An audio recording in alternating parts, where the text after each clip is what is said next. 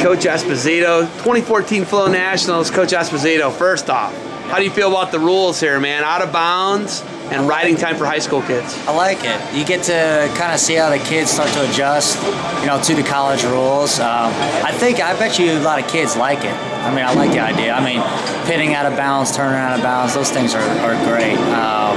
Riding time, I think, a lot of high school matches could be won or lost on riding time, as it is in college. So I like it. I like it. It's a good thing. Looking at how they run the tournament too, it's pretty coach friendly. You get to sit in the loge and watch it. How do you like that? Coach friendly. I love this arena. As a coach, you're sitting up, you see down in the bowl, you can see every mat on the microphone, kind of telling you who's up, who's going to schools, who's not going to schools. Some of those seniors that might squeak by you. I actually personally, it's been one of the better tournaments that I actually were able to view as a coach. Looking at guys and looking for needs you got to fill. What specifically weights are you guys looking for at Oklahoma State? We're looking for guys that want to win national titles, bottom line, and who's going to help the team to win national titles. Those are the guys we're looking at. We're not looking at guys for certain spots right away. I mean, there is some ideas of what kind of areas you want, but just because you have a good kid at one weight doesn't necessarily mean that it could be another kid that maybe not even play the role of the starter, but a guy that's also going to get back to the program and even work his way into it. But we're looking for guys that want to be national champs and want a team to be national champs. You guys lose Chris Perry. Obviously, you got to be looking for 174. Oh, we got a couple good 74-pounders coming in. Crutchmer. We got Chandler Rogers, who I just heard he beat a good kid at Iowa. We have Crutchmer coming down. We have, you never know what kind of size that, maybe you understand the size Marcel is going into, but a guy like Louise, there's a lot of guys. We got a lot of guys with that. So if any coaches tell you they don't have anybody, they're straight out lying to you. Looking at 157, moving Alex up. I hear he's going to go up to 65. Could he go to 74? He could even be a 74 if he wanted to be. He's enormous. He's a good kid. He reminds me of Johnny Hendricks a lot like Johnny Hendricks. Tough kid, man. Tough, good kid.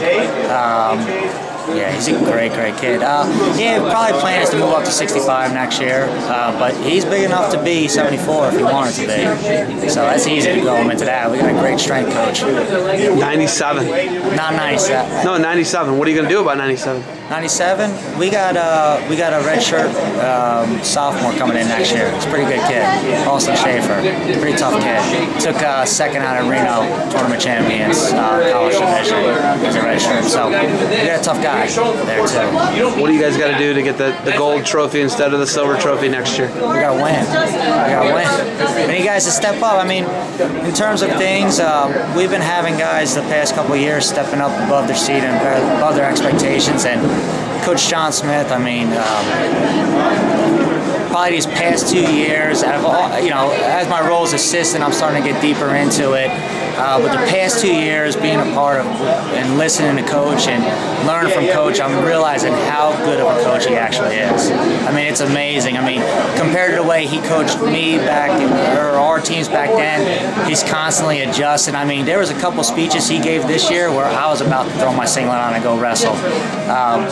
He really, I mean, I can't explain to you how I mean, to have an 11 seed, make it to the finals and lose an overtime match to win, and then Austin Mars being an 11 seed, being a tough guy, and come back All-American. Just having guys that are nipping at the bit. He has even us as a staff just eager to keep doing it, and really when you see Coach Smith believe in you, I mean, it's just like, we can do this, guys. We can do it. I mean, a couple times I thought he was going to kill some people, but I mean, he reacted a completely different way than I expected, and I just was like, I was amazed by it. I was amazed by it, and I mean, he's a great person to wrestle for. He's a great person to coach with. So. Do you guys, and I don't know if this is your decision, obviously it's probably John's decision, but do you keep Chris Perry around? I love him, Chris. I mean, he's a great kid. Chris is a Stillwater homegrown kid. I mean, went to high school there, went to college there. I mean, he's dealt with adversity that, you know, I like little Mark a lot too, and I went to high school with him, but he's dealt with a lot of things that little Mark didn't have to deal with. And for him to go through what he did, and the pressures of family and the pressures of being in Stillwater where he grew up, he's the toughest kid I know. I mean, talk about a guy that's the most clutch during the most crucial times, and a guy that, you know, they're saying it's you know, who's a tough competitor like Andrew Howe, and him just take on the responsibility and go after it to win it. So keeping Chris around, Chris is planning on wrestling. He's going to stay in Stillwater. So. I like to hear that. Yeah, you guys gotta like to hear that too. He's great, man. I love the way our guys are starting to do things, and Coach Smith's doing a great job with them, and raising a lot of, you know, great assistant coaches. He's raising me up well in that, and learning a lot. Every time I think I know something, I realize how much I don't. You know, so that's a good thing. You're always learning.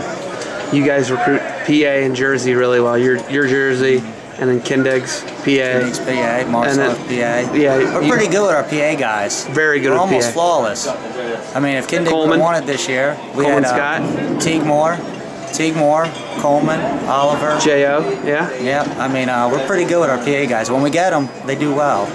So, I mean, pretty good top name guys. I mean, if they could keep their head on straight, and if we could help guide them and show them the right way, they can turn out very well. I mean, if they buy into the system, they buy into it all, the lifestyle, they can go far. But yeah, you know, Pennsylvania, I mean, you look at the numbers, I mean, they have the most guys qualified for nationals, the most All-Americans. I mean, this is the hotbed of wrestling right now. Oklahoma's fighting its way back. I mean, we've been trying to hold the standard to the high school coaches to get them going. So I think the time of Oklahoma right now is going to be pretty exciting as a high school level. But, you know, Pennsylvania, I mean, it's a great state. It's a great state of wrestling. You know, Jersey's fighting their way back up. They're not PA. Jersey's not PA. Jersey's kind of in a situation. I mean, I would put them even a little below Oklahoma right now. But Jersey does have tough kids. You know, tough kids that grow up with tough parents, and, you know, winning is an important thing to them. So it'll turn. It has its times. Last question I have, the $1 million question for me. Who do you bump Kindig up to 57? No. Do you send Kalika up to 57? No. How do you replace? Kalika's a 41-pounder right now. He could go up after Kindig. Kindig's too small for he was small for 49 this year. A lot of people don't know what Kindig went through this year. You know, he got hurt universities last year. He wasn't even supposed to be wrestling until January, and he came out. He busted his butt and he learned it. But no, he was small for 49 this year. I mean.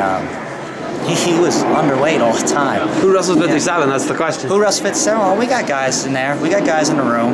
There's guys in the room that are there. We have some depth at that weight. We have some incoming freshmen too. You know, we got a lot of guys that are there. We got a Bleeze coming in. You got a lot of different guys coming in. I mean, you know, it'll all work its way out. It always does. So. I'm excited for it. You guys? You got anything else for me? No, I love the coverage, guys. I mean, you guys know that already, though. Right. So eager to see a lot of these things going on. So excited. Thanks. All right, Coach Esposito. Thanks for the time. Enjoy the finals tonight. Thank you.